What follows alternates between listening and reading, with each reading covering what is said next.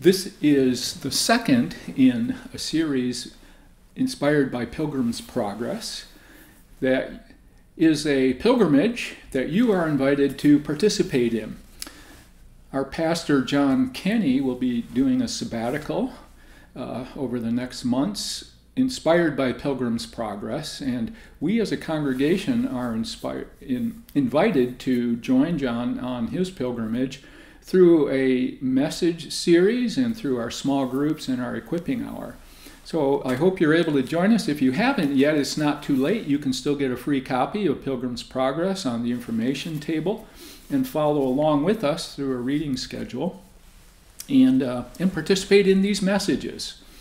So last week we began our pilgrimage with Christian, who is the pilgrim in the story Pilgrim's Progress, written by John Bunyan, published in 1648 in England.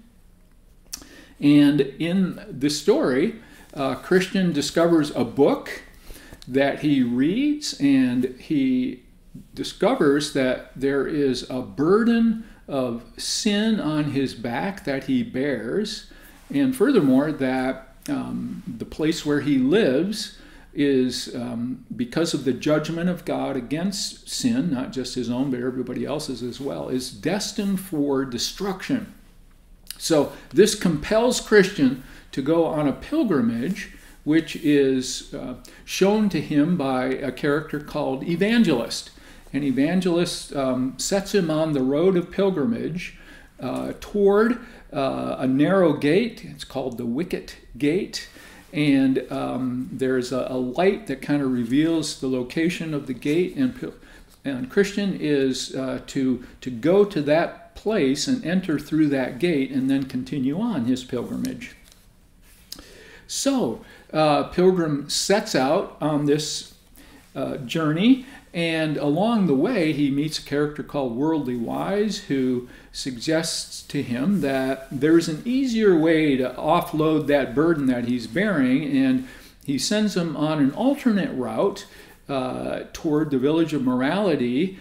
And on the way, Christian is confronted with the Mount of Legality, and it is insurmountable, and it is a frightening place, and Christian fears for his life.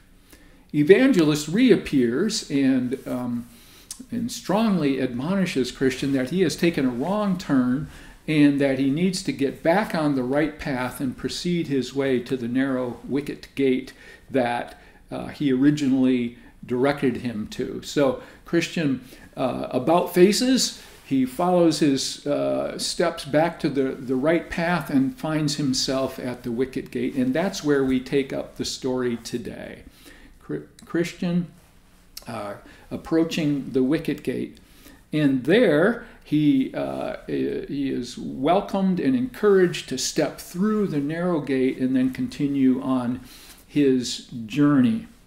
So a number of events and characters show up in the story from this point forward, and I would like to just cover some of those and see if it impresses you the way it did me, that there seems to be kind of a conflicting message going on here, some dynamics that show that Christian's journey is determined by God's grace and mercy, and his ultimate arrival at the celestial city, the ultimate destination, is by God's grace and mercy.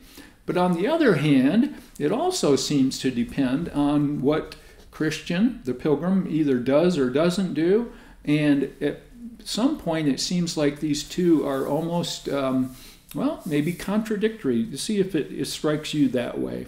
So, first of all, we have, when Christian arrives at the wicket gate, a character named Goodwill, who opens the gate for him and helps him, pulls him through, in fact, with great vigor.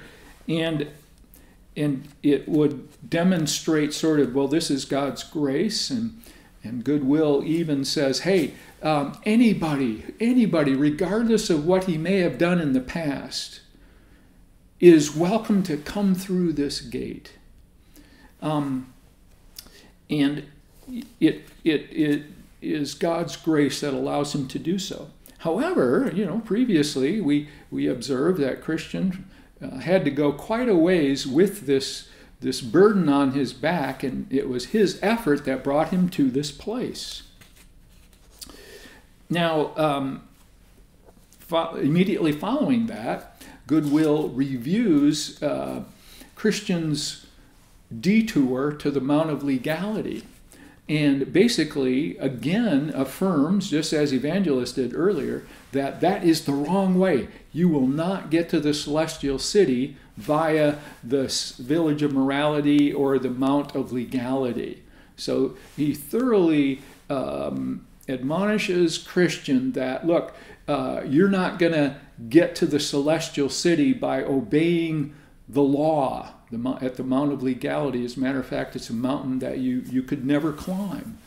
So you don't get to the celestial city by obeying the laws. It's not the works of obeying the law that get you to the celestial city. And then he says, and you follow this straight path to the celestial city.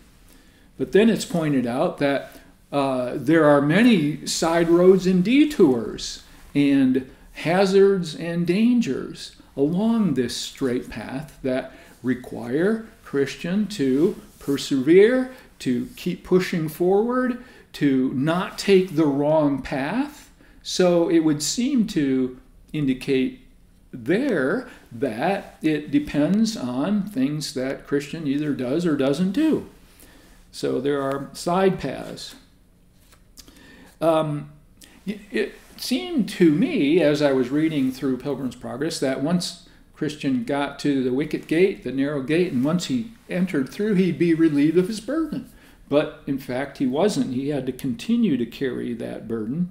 And finally then arrives at the cross where the burden is removed from him, almost of its own will. At the cross, Christian sheds his burden, but he doesn't do it. It's done for him. So this is an act of grace, and surely at the cross, if anywhere, we see the grace of God exhibited by what Christ did. There, our sins are relieved from our shoulders, taken on his, and he bears the burden of our sin. And that is all God's grace. We didn't do anything to deserve that. So we see grace at work there in the story. Well, now Christian proceeds on to a place called the House of the Interpreter, and he sees various rooms and characters in the House of the Interpreter. And there he comes across a parlor that's full of dust. And somebody comes with a feather duster and tries to clean the dust up, but it just stirs up the dust and makes it even worse. But then somebody else comes with water and cleans the room with water, and that collects and settles and removes the dust from the room. So here we see that and the water represents the grace and mercy of God. And the feather dusting is just efforts to try to deal with the dust on our part. So here we see grace and mercy at work again. Next, we see two children playing, Patience and Passion.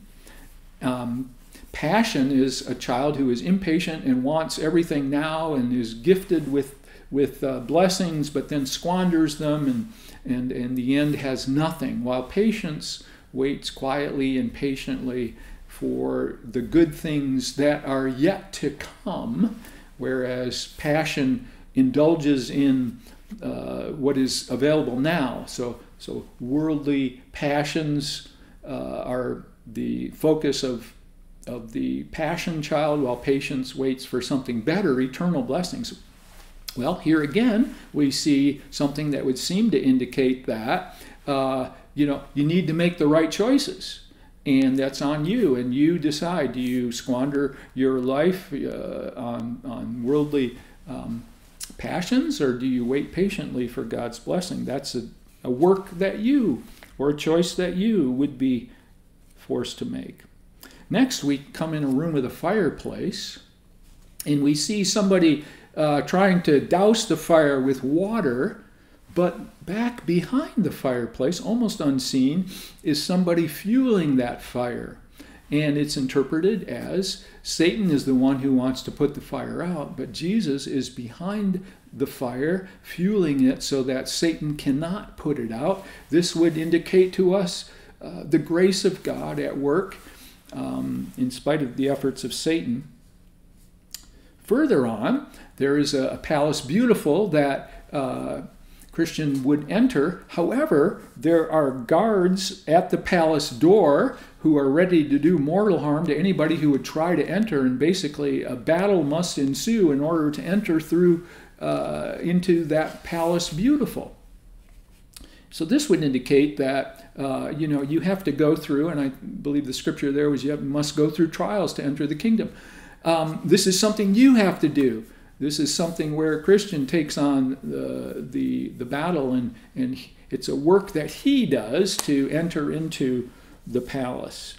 And then finally, further on, we see two characters, formalist and presumption, climbing over the wall rather than entering through the narrow gate. And they are interpreted as those who would enter into the kingdom of God in some other way than through the narrow gate, basically by their works. And they're admonished by Christians that they must enter through the narrow gate, otherwise it's illegitimate for them to be there. And then that basically there is a way of grace that is available to you. And here Bunyan quotes the book of Galatians, and admonishing that it is not by the law but by grace that we enter, and they've entered through in some other way by climbing over the wall, and that's the wrong way to go. And then later on we see them taking the wrong turn on the roads of danger and destruction. So again, here we have along the way possible wrong choices that could be made, and the consequences of making those wrong turns, those wrong decisions on the part of the pilgrim are danger and destruction. So, long story short, a big question that has arisen in the Christian faith almost from the very beginning was the question of our salvation. Is it strictly by God's grace and mercy and us believing in that? Or is it by things we either do or don't do, choices we make? Is it by grace or is it by works? And this is a conversation that's been going on since the beginning of the Christian church. Well, you might ask, as we did last week, because we're not preaching Pilgrim's Progress, we're actually preaching Scripture. So how does all this align with Scripture? Well, actually, quite well. There are many, many passages in Scripture. Last week I left off with one Scripture passage where both grace and works are present in one very short passage. It's from Galatians 2:8-10. It's by grace you've been saved through faith, and this is not of yourselves. It's a gift of God, not by works, so that no man can boast. And then it goes on to say, and you are God's workmanship, created in Christ Jesus. So far we have grace and works. This is all what God has done. You are created by God in Christ to do good works, which he has prepared in advance for you to do. So we have grace and mercy juxtaposed with works right there in one verse, one very short passage. And that's not the only place. There are many places all throughout Scripture where the two interplay with each other in ways that are either interesting or confusing or perhaps perplexing for something that matters as much as this. So another example in Scripture is Abraham. Now, Abraham was a patriarch that lived in around 1500 BC, and God came to Abram and made promises that if he would make him a great nation and bless him, and all the nations of the earth would be blessed through Abram. Ultimately, that promise was fulfilled in Jesus Christ. And he was considered the father of our faith and considered to be righteous. Now, the book of Hebrews basically says this, that Abraham was made righteous, was justified, not by works, but by believing. What then shall we say? That Abraham, our forefather, according to the flesh, discovered in this matter. In fact, Abraham was justified. If Abraham was justified by works, he had something to boast about, but not before God. What does Scripture say? Abraham believed God, and it was credited to him as righteousness. So in other words, Abraham was made righteous, not by anything that he did, but by believing what God said he would do, believing God and believing that God would do what he said he would do. And that's what made him righteous before God. Now, James, in his book in the Bible, says this about Abraham. Was not Abraham our father justified by works when he offered Isaac his son on the altar? Do you see that faith was working together with works, and by works faith was made perfect? You see that a person is considered righteous by what they do and not by faith alone. So these two seem to almost contradict each other. Same story, same person, different interpretation. Hebrews basically saying that Abram was justified by believing God. He was made righteous. James saying, well, yes, and what he did. So, book of Romans, where Paul exegetes the gospel and our faith in Christ. However, to the one who does not work, but trusts God, who justifies the ungodly, their faith is credited as righteousness. So, same language as talking about Abraham. If we don't work, but we trust God, then we receive the righteousness of God as a gift. But in the same book, Romans 2, starting at verse 6, God will repay each person according to what they have done. To those who by persistence in doing good seek glory, honor, and immortality, he will give eternal life. But for those who are self-seeking, who reject the truth and follow evil, there will be wrath and anger. So right there in the same book of Romans, it seems to be saying two different things. There are so many others. Romans 8, what is more, I consider everything a loss because of the surpassing worth of knowing Christ Jesus as my Savior, for whose sake I have lost all things. I consider them garbage, that I may gain Christ and be found in him, not having a righteousness of my own that comes from the law, but that which is through faith in Christ, the righteousness that comes from God on the basis of faith. So here again, in Romans, we see affirming righteousness by faith, not by works. But striking contrast to that is the parable of the sheep and the goats. If you're familiar with that, it says that at the judgment, God will gather all people and he'll separate them like a shepherd separates sheep and the goats. And the basis of that separation is those who saw people in need and helped them, and people who didn't. So it appears that in this parable, here's how Jesus finishes this. For I was hungry and you gave me something to eat. I was thirsty and you gave me something to drink. I was a stranger and you invited me in. I needed clothes and you clothed me. And to these people, the king will say, come, you who are blessed by my Father, take your inheritance, the kingdom prepared for you since the creation of the world. So the people who do these things receive that blessing. So there are so many scriptures. There's a striking phrase in the book of Hebrews that talks about the nation of Israel and how they failed to enter the promised land the first time they had the chance. And basically that's used as an example for how we should persist in entering into the promises of God. And it's summarized in this phrase, let us therefore make every effort, works that we do, to enter that rest, which is the grace and mercy of God. So almost a paradox, both in Pilgrim's Progress and in Scripture. So, what to do? It seems like here are two things that, if not contradictory, certainly very different from each other and seem to be heading off in different directions. How do we reconcile? How do we integrate? How do we deal with that? Well, the church has had 2,000 years, and a lot of tradition has been established around the issue of works and grace. One of them is to say that, well, yeah, we're saved by grace and by works.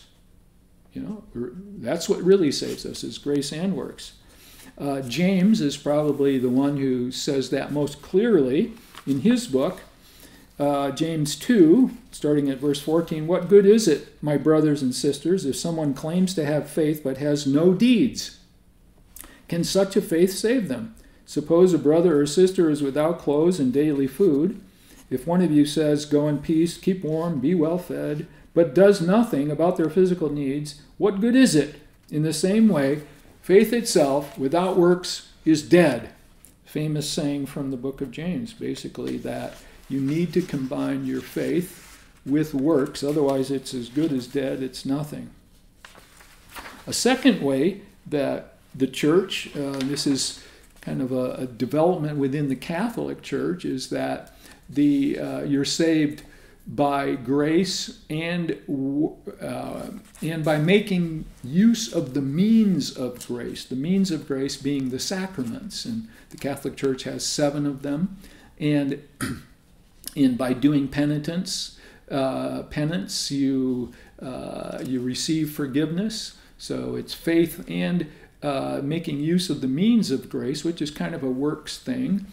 And then in time that evolved to that the church leveraged that means of grace, of which it was the sole giver. The church and its formal sacraments were the means by which grace was given to the Christian, and they would leverage that for financial gain to help build their cathedrals. This was part of what the reformers rebelled against when during the Reformation in the mid-1500s, and they very much emphasized that God's grace through faith is the only way to salvation, not by works. Another perspective is that we're saved by grace, but our works create eternal reward, treasures in heaven. Jesus himself commended storing up treasures in heaven. Maybe you remember that from Matthew 6. Don't store up for yourselves treasures on earth where moth and rust consume and thieves break in and steal, but store up for yourselves treasures in heaven. Well, how do you do that? Jesus speaks further in that passage, but when you give to the needy, do not let your left hand know what your right hand is doing, so that your giving may be in secret. Then your Father, who sees what is done in secret, will reward you. So another way that grace and works have been explained or taught is that, well, yes, you're saved by grace, but you're rewarded for your works, and that some of those rewards are eternal, not just in this life.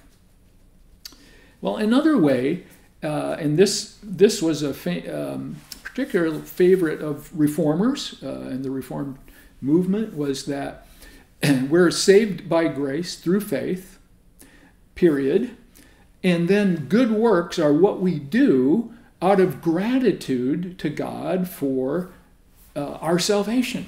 We aren't working for salvation, we're working from salvation. And the parable of the unmerciful servant is kind of a negative example of this, where a servant was forgiven a huge debt which he could never repay, then the assumption was that he would then treat his fellow servants the same way. When he doesn't, then severe punishment falls upon him. But the implication is that if God forgives us a huge debt that we could never repay, then we're obligated to be grateful and to do likewise. Well, I'd like to add just one more, which is similar to that. Some critics say, look, even people that are Christians aren't that virtuous. They just won't, they just won't express their gratitude the way that they should, and that's not a good works out of gratitude just doesn't work that often. But there is a similar motivation, I think, for good works, and I would call this compelled by love. Compelled by love. So what God reveals in Scripture and through the life and death of Christ is his great love for us. While we were yet sinners, God demonstrates his love for us in this, that Christ died for us. So there is just this compelling love. As for us, we were dead in our trespasses and sins. There was nothing desirable about us. There was nothing that we were capable of doing, inclined to do. There was no reason for God to love us other than that God chose to love us and did that for us in Christ, and demonstrates his love for us by taking on our sin, taking on the punishment of our sin, setting us free from slavery to sin, and paying back a debt that we could never pay. And I think Scripture's best answer to the grace and works paradox is that we recognize that we are dead in our trespasses and sins, but God raises us up. We are resurrected to a new life. We are inhabited by the Holy Spirit. Christ dwells in our hearts through faith. If we really perceive the weight of our sin, that it has caused us to be completely undesirable, but then God comes and loves us, knows us thoroughly, recognizes that sin, loves us anyway, saves us, gives us eternal life, comes to us and dwells with us through the Holy Spirit.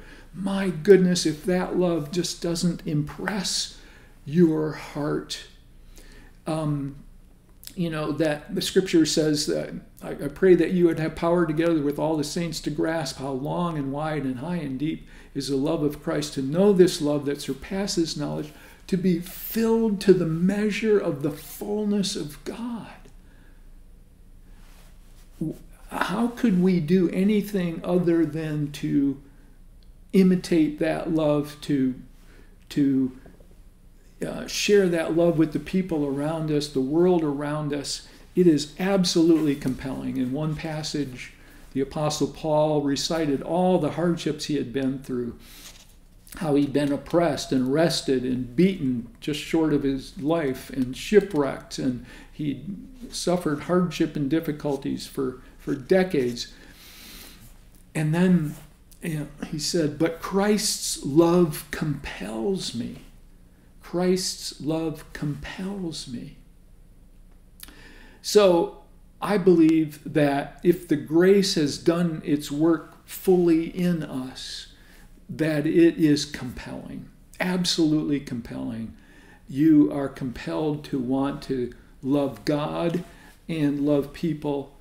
And this is the great commandment. This is what the prophet said, that a new covenant would come, that God would impress his laws on our hearts. It wouldn't be an external thing written on stone that is required of us. It would become the desire of our hearts to love God and love people. And Jesus said, look, all the law and the prophets hinge on this. Love the Lord your God with all your heart and love others as you love yourself. And that law, through the gospel, through the grace of God, is impressed on our hearts and then becomes our guiding motivation in life. How can I bless God and bless other people? All right, now moving along in Pilgrim's Progress, we, still in the House of Discernment, I believe, we meet a man in a cage. This is a very sad story here.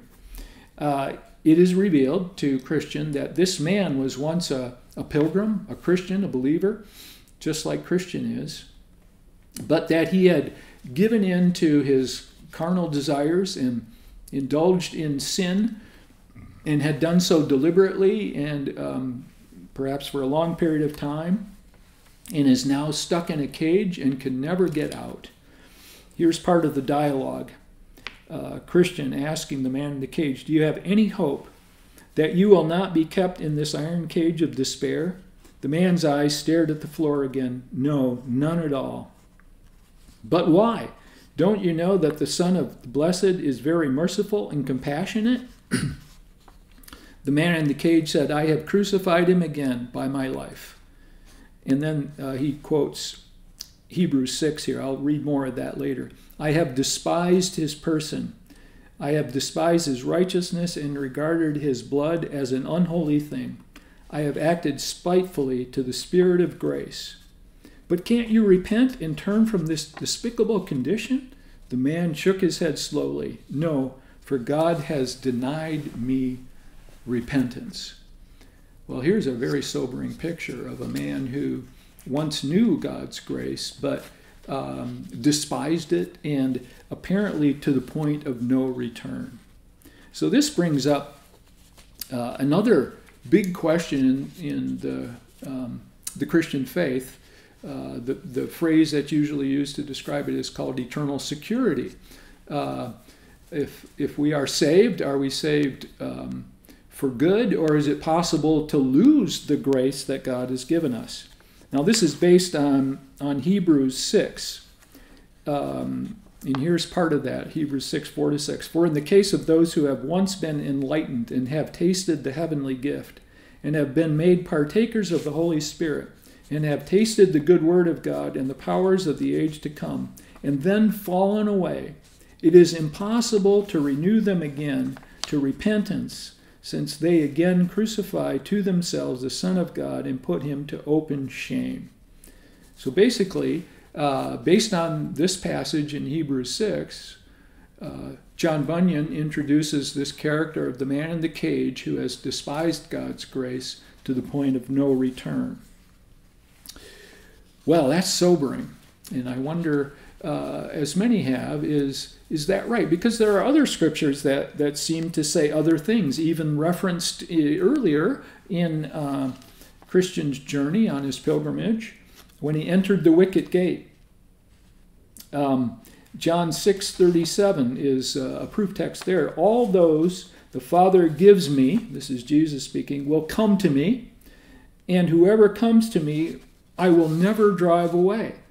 And then it is in other passages in John, it says that those who are in the hands of God cannot be snatched out. And there are other passages that seem to indicate that once you are saved, you're always saved. So then we have also in Pilgrim's Progress, when Christian comes to the cross, he is, one of the things that happens is that there is a seal put on his forehead. And here he quotes Ephesians 3, "In him you also, after listening to the message of truth, the gospel of your salvation, have also believed. You are sealed in him with the Holy Spirit of promise." There is a seal placed on Christian's forehead. And seals cannot be undone. Once a king gives his word, it can't be undone. So there are passages that seem to say other things. Here's that passage in John, "I give them eternal life, and they shall never perish. No one will snatch them out of my hand. My Father who has given them to me is greater than all. No one can snatch them out of my Father's hand. So again, two seemingly different messages. One that it's possible to sin beyond the point of no return. Others that say that it just can't happen. So which is it? Well, let me just give a little perspective. In the book of Hebrews, the example of the nation of Israel after they were led out of the wilderness, or led out of Egypt into the wilderness by Moses, and then after a couple of years, they arrived at the border of the promised land, which God had promised to Abram 400 years earlier, that the descendants of Abram, now the nation of Israel, would live in this promised land, and they were about to enter in, but because the obstacles looked too great, there were great walled cities, there were many people living in the promised land, most of the nation of Israel became fearful and sort of rebelled against their leadership and said, nope, we're not going to go. And so there's a warning issued in the book of Hebrews that says, don't be like them. Because of their unbelief, because of their lack of faith, they failed to act and go into the promised land as God was leading them, and they rebelled. And because of that, they failed to enter the rest, the promise that God had given them. And they died in the wilderness. So this passage that speaks of sinning beyond the point of return references the nation of Israel and their failure. And I thought, yeah, that's a pretty convincing story, and it sure would seem to indicate that it's possible to sin your way out of God's grace. But then something occurred to me. Moses led them through the wilderness for 40 years. And occasionally on the way he got frustrated. And one time he lost his temper. And he was supposed to simply touch a rock and water was going to come forth out of it to provide for the people. But Moses lost his temper and beat it with his rod. And because of that, Moses, ironically, had spent the last 40 years leading these people who could have entered 40 years earlier, but because of their unbelief and lack of faith, didn't. And it was deferred to the next generation. Moses also was called and separated out by God, brought up to a mountain where he could see the promised land. But because his actions were displeasing to God, he saw it, but he did not enter in. So, was Moses lost forever? Actually, that passage indicates quite the opposite, that he was taken from there into the presence of God. So that's one perspective. It would seem to say that, sure enough, you can sin your way out of God's grace. But if this story is like a parallel, Israel didn't go in because of their unbelief and their rebellion, but so did Moses.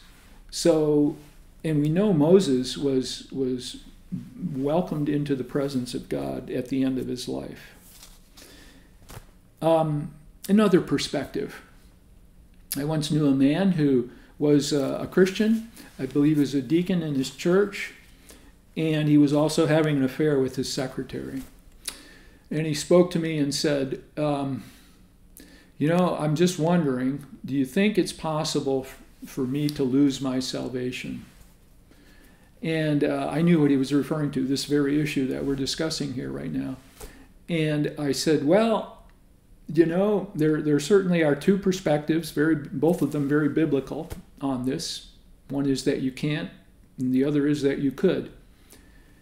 But I'll tell you what, I don't think it's a good idea to do anything that would make you question.